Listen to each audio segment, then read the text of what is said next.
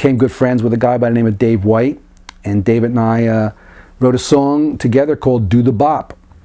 And went and played it for Dick Clark, who suggested that we rewrite some of the lyric. And so we went in the studio with Dick Clark's suggestion of rewriting the lyric and something about record hops, and Do the Bop became At the Hop. And we recorded with Dave's group, the Juvenaires, and his lead singer, who was Danny.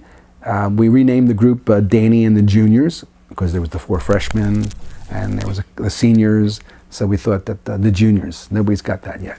So it became Danny and the Juniors, and the song was At the Hop, and the rest became a rock and roll history with that group, and Rock and Roll Here to Stay. I produced both of those records.